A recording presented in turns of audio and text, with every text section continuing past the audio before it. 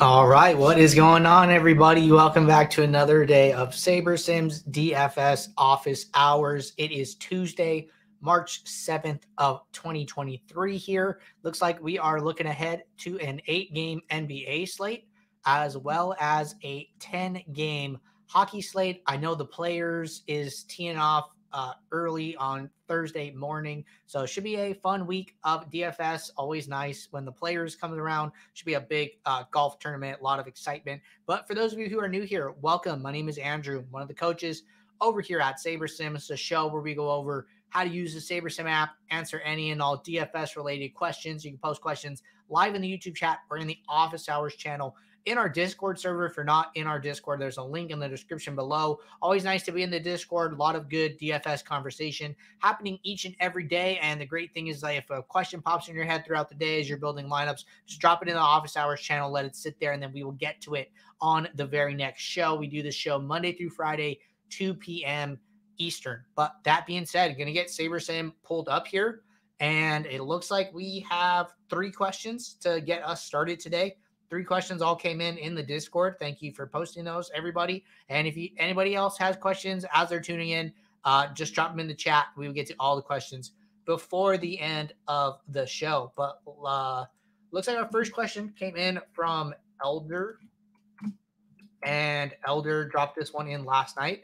Said, if a player who has the highest projection at every percentile for an NBA showdown slate does not populate as captain for any lineups in, say, the top 150 lineups, would you recommend to ever manually boost exposure to that player? Okay, really good question here. So, right off the bat, I think that if there is a play that you like that you are not getting to, I think it is totally okay to boost that player. Also, especially for showdown formats, I think it's okay to dive really far into your pool. I think of Showdown a lot differently than I do these classic slates, mostly because the game is only going to play one time and each sim is a game script, right? So in Showdown, we're simming each game one time. We aren't trying to find these like really high upside outcomes where everyone scores really well. Like you might get a low scoring game. You might get like a game really close to the projected total, right? So I think it's okay to like search for game scripts that you believe are going to happen and then prioritize those game scripts regardless of where they end up in your lineup pool. So like, for instance, I remember when Max won a milli in the NFL Showdown, I had him on the show. We talked and he was just really into Justin Fields, thought Justin Fields was just a great play at captain. And the winning lineup that he had was way down in his pool, like 1,400 out of like 2,500. But he got to it because he just wanted to capitalize on Justin Fields' upside and played a bunch of him, which led to him getting to that 1,400th lineup in his pool, right? So I think that probably the reason you weren't getting to that play is like due to salary and due to, what it costs to roster that player and what that allows you to get in your other flex spots. I don't know what showdown you played exactly, but I do know that like Nikola Jokic was in like one of the showdown games and he had a subpar performance and he always grades out really well, just like on a projection basis, on a percentiles basis. So I think if you want to get to more of those plays, I think that's okay. I think that if you're not getting to them in the top, 150 lineups, I think that's saying something. So I wouldn't go from, no exposure to like jamming them in at like, 50%, 100% of my captains. But, if you want to get some exposure to them, match the field, maybe just have even like half the ownership, whatever it is. I think that's totally okay. Player by player basis there. But not a wrong or right answer. I think that, if having some of that player helps you to accept whatever happens in the game, I think that's okay. And I think it's okay to take some stands at times, especially in showdown formats. But really good question there. Next question came in from Sequence in the Discord.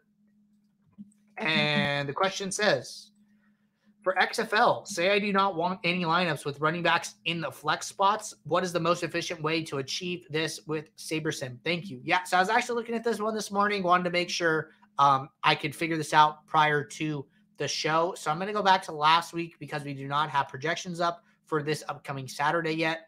But what I would do, right? So if you run an XFL build and you look at the lineup, so you have one running back slot, but then you have two flex spots, right? So definitely different than like traditional NFL where you have two running back spots and only one flex position.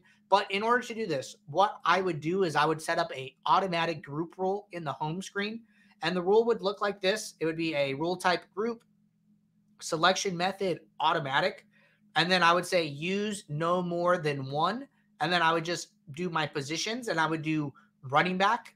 And then what SaberSim is going to do is it is going to look at the position column for your when building your lineups and making sure that there is no more than one running back used in your entire lineup. So I ran a build for this, testing it out, and what it returned was the easiest way to check is just go to the flex column and click on the flex players and see the positions being used there. So I have a tight end and 7 wide receivers. I have no running backs in my flex spot. This is a build I ran after I set up that rule. So that is exactly how I would do it. You will only get the one running back and the running back spot, and then your flexes will be taken up by tight ends and wide receivers. So that is how you do that. Let me know if you have any follow-up sequence, but I think we nailed that one there. And then 2 questions here from Trudy. I think these are good questions. Hello, Trudy. Haven't heard from you in a little while. So first question here from Trudy says, hi, Andrew. I've noticed there is no longer a way to view how many lineups have changed after late swap or a way to review the changes made. If this is this due to an intentional change or am I missing something? So Trudy, I think you are missing something here. No fault to you. We don't make it particularly clear that we've made a lot of changes to the app with the way late swap works, and basically things just get cluttered. It looks like Trudy is here. Hey, Trudy. So I'm going to show you a late swap that I ran yesterday and show you how to view this. So just give me a second to pull that up. I don't build lineups on that specific account that I'm using for the show, mostly just because of all of the rules we set. It's going to at times I forget to turn everything off, and it can mess up my actual builds that I use. But I'm just going to swap over here. So these are some late swaps that I ran yesterday. And if you want to see how many lineups were changed, what you would do is hover over this lineups button here. So there it is right there. So I'm hovering like over the actual numbers, and then it says 40 changed lineups, 75 unchanged lineups. So it looks like when you hover right over the numbers, it works. If you hover over the lineups word, it does not work. So hover over the number of lineups in the parentheses, and it should pop up. And then if you put your cursor on an individual lineup on any of the like players or the stats here, you'll get a pop-up that says original lineup. So then we have an original lineup pop-up on the screen here, and then you could just go back and forth and see who changed. So in this lineup, it looks like nobody changed. So this is one of our unchanged lineups. And then if we go to the next one, we can do the same thing.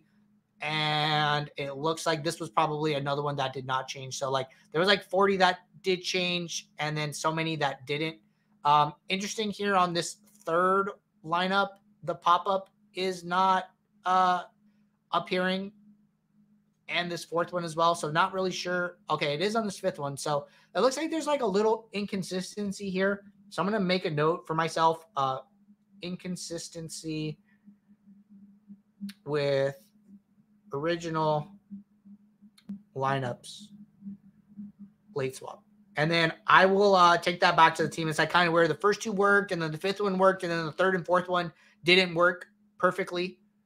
So Trudy said, yes, so that feature has disappeared from me over the last 3 days. It used to be there. Okay, so it might be related to like this, what I'm seeing right now, where like it's showing for some lineups, and then for others, it's not always popping up consistently. So I'll take that back to the team. Could be what's happening to you, but in general, that is how you would do it. So let me figure out what's going on there, but thank you for bringing it to my attention there. And then second question here from Trudy said, get this in the chat. All right. Also, if I want to build with 009 and set a rule to include 2 players with my own less than X. Would it be ideal to increase that number a bit on smaller slates as opposed to larger slates? Just trying out new strategies. Thanks in advance. Yeah, I think that makes a lot of intuitive sense to me, just because, as the slate size shrinks, ownership is going to concentrate, less available options. People are going to play, more of like the best plays. So I think that, what you could probably do on any given day is come in here and I'm actually going to swap back here is sort, but basically just like sort by ownership and see what the lowest owned plays are, what their projections are.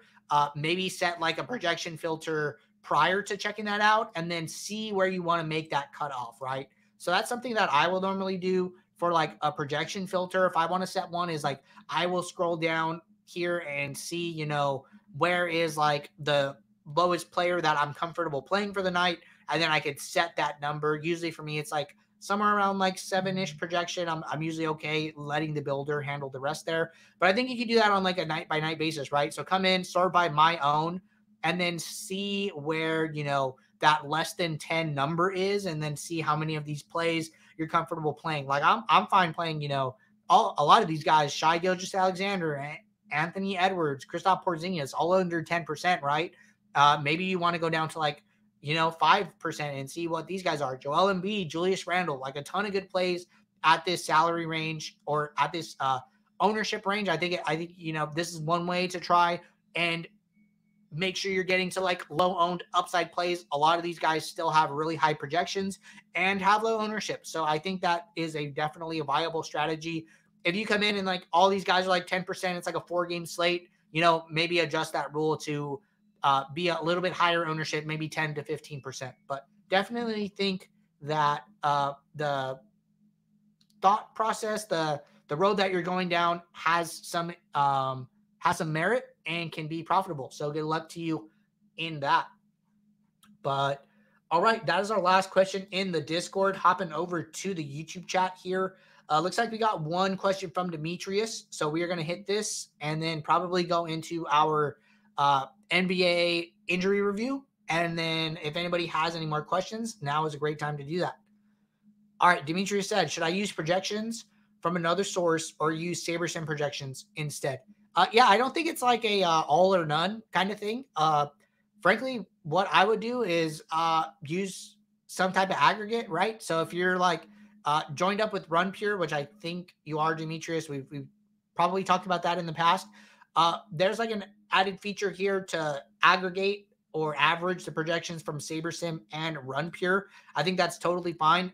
If you're on the pro plan, what you can do is you can upload projection sources from other sites or your own custom projections, whatever you're doing. You could save those and you could aggregate them, and then you could, average them. You could weight them, favoring one source over more than another or more than others, and do something like that. But I don't think it's like has to be this all or none approach. I think, you get some like wisdom of the crowd, you get some averaging out. So like, let's say, we like SaberSim is like high on one player opposed to other sites, that kind of averages out. And then if another site is high on other players, you get this kind of middle ground, you get some input from all the sources. And I think aggregating is totally viable and okay. That's why, we built in functionality to support that. We think it's a viable strategy. We know a lot of top players are doing that. So I don't see anything wrong with aggregating in that scenario. But really good question there. And see, like Chuck is typing in the Discord, so we're gonna hop over and look at the NBA injury report while we wait for some more questions to come in here.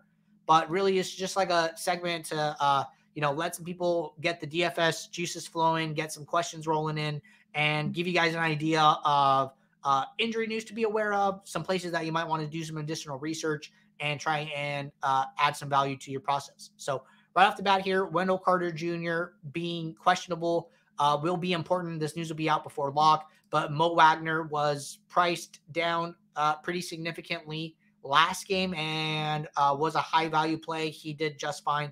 So I think he was at like, Mo Wagner was at like 3,200. He's been priced up to like 3,900 here.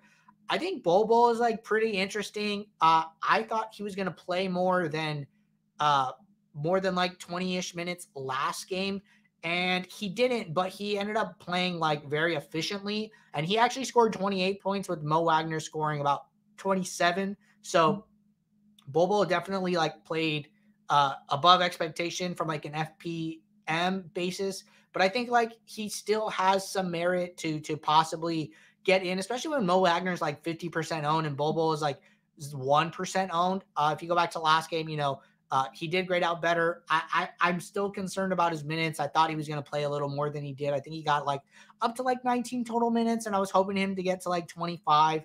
But just something to consider with one, his salary not changing very much, and Mo Wagner's changing significantly. And if Wendell Carter sits, that could be a good pivot off of some ownership chalk. But just some thoughts there for you guys. That was definitely a stand that I took last game. Kyle Kuzma being questionable, definitely important. Gives a lot of extra weight to Porzingis and Beal, some of these other top players. I saw Beal like had a good game, was on fire, had the fire emoji on DraftKings. So interesting to see what happens with Kyle Kuzma there. Again, all this news will be out before lock. And then big names here: James Harden questionable, Tobias Harris questionable, Jalen McDaniels played like quite a bit. I thought that Georges Niang was gonna like split a little more time, but that did not happen to be the case. Jalen McDaniels was pretty efficient, and Niang had like 5 fouls, so that could have like hurt his minutes there. But the fact that Jalen McDaniels is 3,100 again, just played 28 minutes, played pretty efficiently, should be another really good spot if Tobias Harris does end up sitting here. And then Shake Milton played like a lot of minutes off the bench yesterday.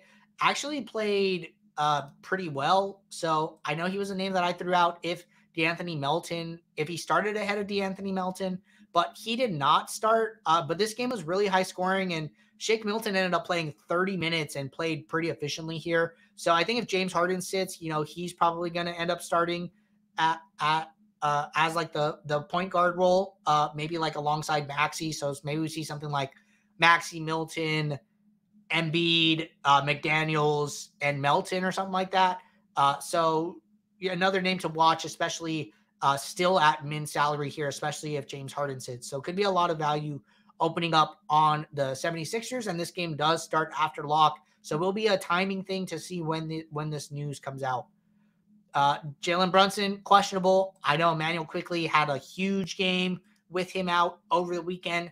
Looks like they priced up Quickly just a little bit. He was at 4,700 on Saturday and is at 5,000 now. So should be in like another huge spot if Jalen Brunson does end up sitting. Double OT did help him out a lot, got him up to like 70 points. So it was a huge day for him. I know RJ Barrett played really well as well, and he's only at 5,300. So Quickly and Barrett at this price tag, if Jalen Brunson sits, seem like they're in another really good spot. All right. Scrolling through here. Walker Kessler, questionable. This would open up a lot of extra playing time for Kelly Olynyk, and Kessler has been the higher priced of the two. So like Kessler is at 7K, Olynyk is at 6K here. So, if Kessler sits, more usage for Olynyk probably, and I could see his value going up. And that is in a later game, so definitely like a late swap opportunity there. And then the D'Angelo Russell news here, right? So AD is in, Russell questionable, hasn't been playing, been dealing with an ankle injury. Russell's price tag pretty good here at 6,300. So, we could see a lot of usage for Russell and Davis if they both end up playing here. So it will be interesting to see what ends up happening with D'Angelo Russell. Not really sure how to optimize for late swap off the top of my head there. And then looking at players that are already out. Oh, Giannis is out. I did not know that. Drew Holiday is out as well. So it should be a lot of value on Milwaukee here. Just sort by value. Javon Carter, Chris Middleton, both above 6 value here. And then scrolling down, I saw Detroit had like a ton of players out today. So let's go over to Detroit. Going to see a lot of value here. 5 players over 6 value, 2 over 7. Should be another big value spot for Detroit. And the spread's actually pretty close here, like 5.5 at the moment. I'm surprised. Let's see what else we got. Not a lot of big names in the later games that are out. So I think we're going to see like a lot of ownership in at lock with all of this Detroit and Milwaukee value here. I do think there is some opportunity to possibly wait and get some of this Philly value if it doesn't come out prior to lock. But we will see what these updates come out through the day. So those are the spots that I would be paying attention to and trying to capitalize on. But hope you all get something out of that. It looks like we have a couple more questions that rolled in here since we started. So we're going to jump back to SaberSim here and knock out these questions. First one from Chuck the Pure in the Discord. Chuck said, Jordan recommends doing one less mini unique than the maximum value of mini uniques. I've also been noticing that the mini uniques I can use goes down by one when I late swap. With this in mind, what do you think a good approach would be? Yeah, I think Jordan's recommendation is good. I think that, Jordan is somebody who is like kind of trying to get as diverse as possible from what I've talked about him with. Jordan is like somebody who is like playing all the slates, all the showdowns most nights. He's like a real grinder in that way. I think it makes sense, when you're playing a lot of lineups to get as diverse and you're kind of hoping one hits.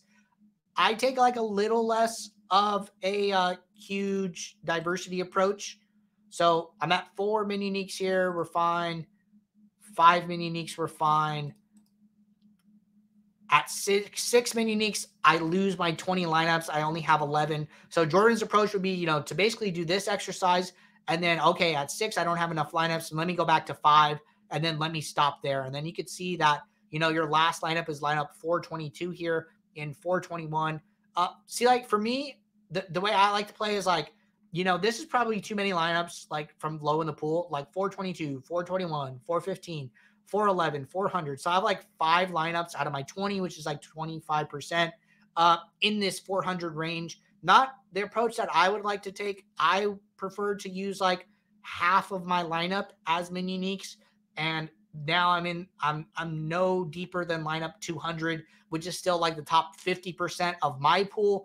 And I know that half of every lineup in my 20 are different from every other lineup, right? So like there's no wrong or right answer. It really comes down to personal preference. This is just the way that I like to play. If I can get to about half of my lineups being unique from every other lineup and staying in the top 50% of my pool, that's where I want to be. But Jordan's approach is different, right? Jordan's probably playing more lineups than I am, like uniquely, and wants to get more spread out. So no wrong or right way to do it. And then as far as late swap, I think mini uniques and late swap are interesting.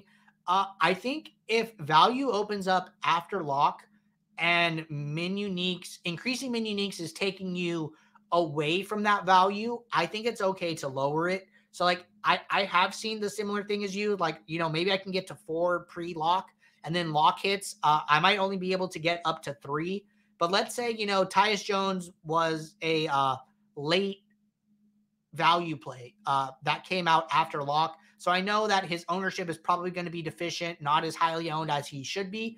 If I go to 3 mini uniques and I'm getting 95 exposure to Tyus Jones, but then I go to 4 mini uniques and I'm only getting to 75%, I might be okay with going with less mini uniques just to get to the best value plays of the slate at that point. And another thing that I'm paying attention to is how many of my players have locked, how many of my top exposed players have locked already. So if I have like 3 out of the 5 top exposures locked already, that's a lot of lineup positions. That's a lot of salary.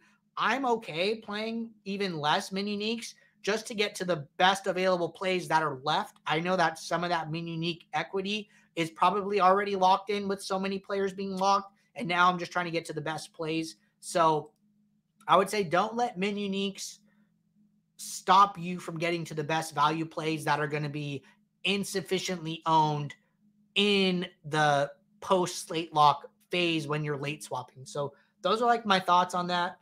And looks like Chuck had a follow-up here.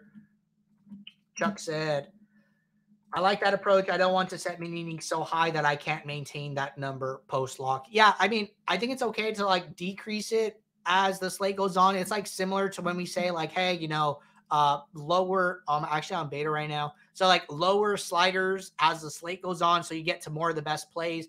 Similar thought process, lower min uniques to allow more of the best plays to get into your lineups, especially as players begin to get grayed out and these high exposed players get locked into your lineups. As the night goes on, you probably don't need to maintain the min uniques as much or make that as high of a priority. But really good question.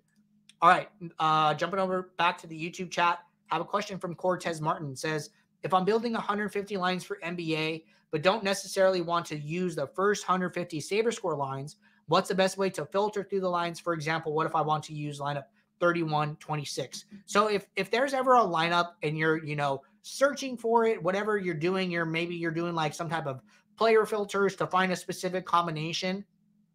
If there's a lineup in here that you're not playing, like that's grayed out like this, all you have to do is hit this lock icon. By hitting this lock icon, we will add the lineup to your number of lineups. And then if you were to change this back to 20 from 21, we will make sure and prioritize the lineup that you've locked. So the lineup that has this green lock button is going to be prioritized above all other lineups. So even if we set this to one lineup now, we are going to make the locked lineup your lineup, regardless of whatever lineups were a higher SaberScore prior to you doing that action. So locked lineups always get priority. I think that's the best way to add a lineup to your set.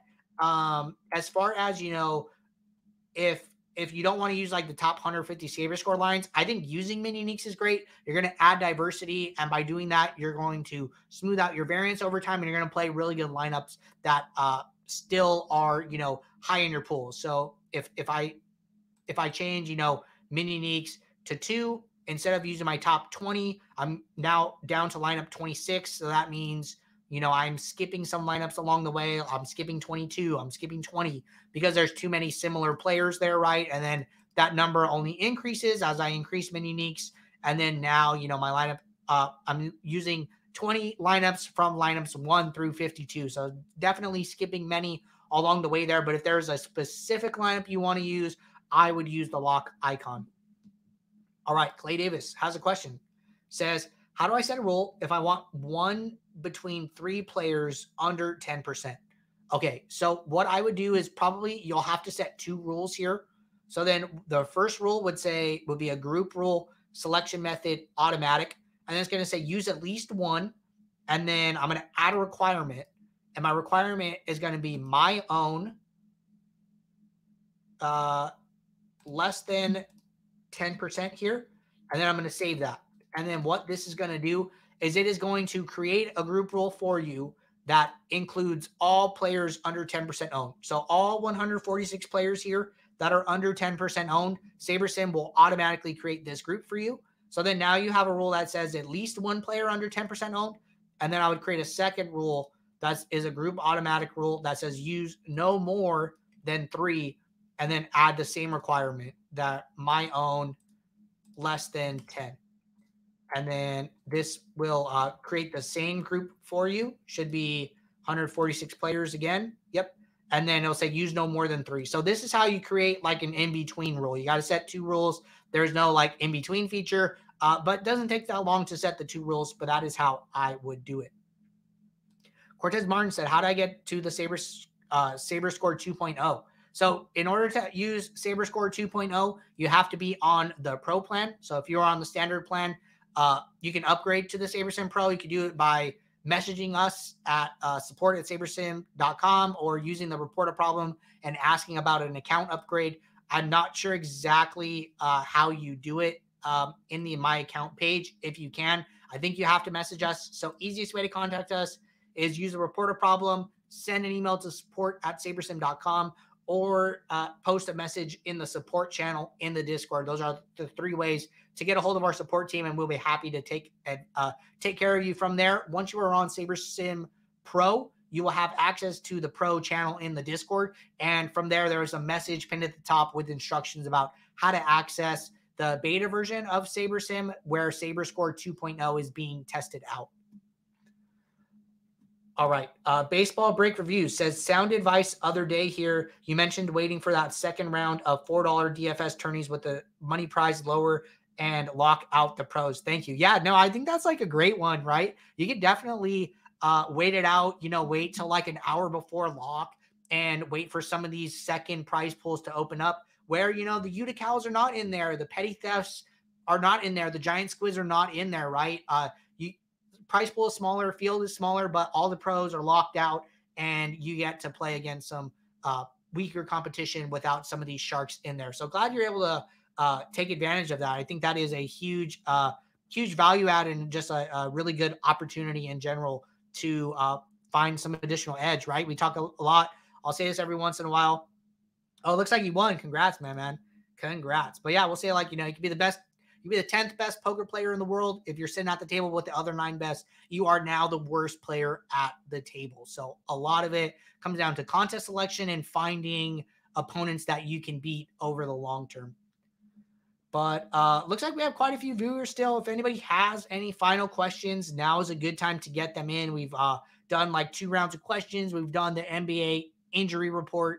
Happy to hang out and keep chatting if there are any additional questions. But, if not, that's fine. We'll be right back here tomorrow, 2 p.m. Eastern, for our Wednesday show. I always tell everybody, if you're building lineups throughout the night and have questions, just post them in the office hours channel. Let the questions sit there. We'll get to them on the next show. Looks like Elder did exactly that. Thank you, Elder. That gives us a steady queue of questions to get rolling on. And always appreciate that from you guys. But if you're not joined up with SaberSim, want to check us out, ton of DFS action happening each and every day. I know we got tennis tomorrow, probably building golf lineups tomorrow. We got NBA, we got NHL, MMA, League, CSGO, just a XFL on Saturday, F1, NASCAR, just so many DFS sports to play this time of year. So if you're not joined up with us, there's a link to a 7-day, no strings attached free trial in the description of this video. Check us out, tune into this show, get your questions answered, join the Discord, ask questions in the community, and participate in different conversations happening each and every day. But until tomorrow, I will, oh, no, one from Trudy here. Trudy said, one more question while I have you. Is there a rule to set where I can force the highest priced stud in the latest game into the flex position for more late swap flexibility? Okay, so what I would do here is I would just filter for the late game here, and then I would just sort by salary, and then I would look, Anthony Davis is the highest player here, and then what I would do is I would set a 100 min exposure to Anthony Davis, and then because he is in the late game, he should automatically go into the flex unless there are no other good center options, and then he gets put into the center role. But by forcing him into 100 lineups, that's going to give you a lot of flexibility in the post build. So what you could do is like, okay, AD is in 100% of lineups. He's in some utility, but he's in some center. So what I would do is I would just go to utility, and then I would put his min exposure in the utility to 100%. Because you forced him into so many lineups, it should be very easy for the builder to have enough available lineups with him in the utility to fill up your lineup spots here. And one thing that's interesting is that it's only showing him in 33% of the pool. So I don't know why it's doing that. What did I do here? Oh, okay. So what I did, no, he's in all. So I have all set to 100 min exposure. That should have worked to put him in all of your lineups. So it should be like 500 out of 500. So I'm just going to check this out. Okay, yeah. So he is in 100% of the pool, but he's in 183 in the utility spot. So I think another thing that you could do is instead of using the all tab here for your min exposure, you can actually use the utility column. So I would go to utility on the home screen, and then I would set the min exposure to 100 in the utility. And then I'm going to run this build again and see what happens here. So it seems like the columns on the home screen are being honored in the post build here. So let's give this a shot. Lineups are building. Lineups are finalizing. And it looks like here in the post build, he is the only player being used in the utility column. So that is how I would do it. I would go to the utility. I would set the highest salary player to 100% min exposure. And it looks like late swap or the builder will honor that when building your lineups. So that is how you do that. Glad I was able to get that one answered for you. But a lot of good questions today. So until tomorrow, get your questions in the office hours channel throughout the day. And good luck. Take care. I will see you all. Bye.